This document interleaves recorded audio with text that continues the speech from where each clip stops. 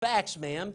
He didn't just retell the story of a babe being born in a manger, but he wanted to tell us something about what it meant for the babe to be born.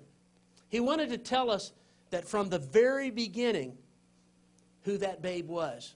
He reminds us that this one born did not start in Judea with some slap on the bottom somewhere.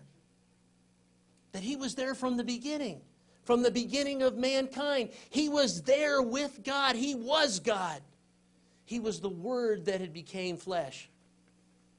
Until finally, the one who created all things came into this world to set our path straight, to set the world straight. It's hard sometimes to really grasp the true meaning of this phrase, the darkness has overcome it. There's a Greek word called Katie-ever, and sounds kind of like Katie Ever. But really the word has two meanings. The word means to overcome, and the word also means to extinguish. In several versions or translations of the Bible, we see both. But yet I believe the true translation that perhaps brings things to bear the most, not to overpower it, is that the light came into this world and the world could not master it. See, darkness will remain in this world until He comes again in all of His glory and power. But when Jesus was born that day, He brought a light into the world that brings life. Not just life that shines our way into the eternal glory with God the Father Almighty, but a light that shines in our life each and every day. Christmas isn't about the Christmas trees and the lights and the gifts and the wonderful things that we've come to know traditionally at Christmas. Christmas was about God's love for you and me. The greatest love story ever written. Jesus came to town to make things right. Because of my imperfection, because of your imperfection, we could never stand in front of a righteous and holy God.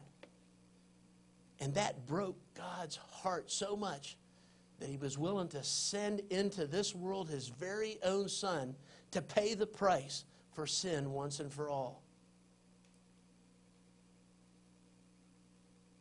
Christmas is a wonderful time of year. It's hard to consider that baby being born in the manger was born to die, but die He did so that we would have life. That's the glorious message of Christmas. That baby that came in the manger, the Lamb of God that takes away the sin of the world, was a light. The world could not overcome it. The world could not extinguish it. The world cannot overpower it. And the world will not master it. For He is the light of God. And His light burns bright in our hearts who would receive this great gift that God gave to us in Christ Jesus. Have you received that gift? Because if you're here tonight, God has brought you in here for divine appointment so that He can say, I love you. And don't ever forget that. On your darkest days, remember the light that I've given you. Remember the light in Jesus. At your worst times, remember, I love you.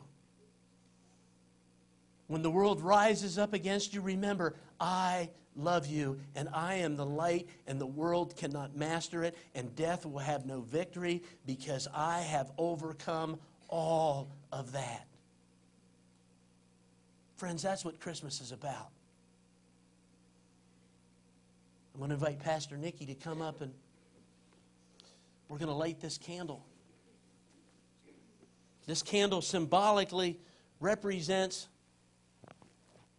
Christ. We call it the Christ candle.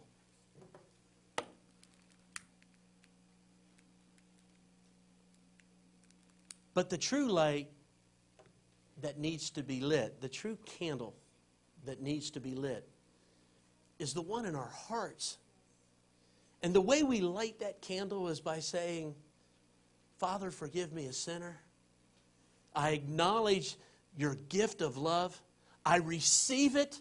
And I ask, Lord, that you would fan that flame, that it would burn so bright that when we leave this place tonight, we carry the very light of Christ into this community and into the world, so the world may know that while there is darkness, there is a light, and the world cannot master it.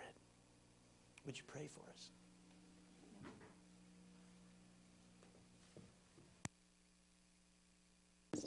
Hello. Okay, let's pray. Dear God, I thank you so much for your sacrifice of your one and only Son. He came into this world to die for our sins. Christ, you gave us a good example, an example of what love is, Lord Jesus, in your life, Lord God, here on earth. And Lord Jesus, I just ask that as we light this candle, Lord God, as we light our own candles, that we would remember to follow your example, God. And that we would be a light, Lord Jesus.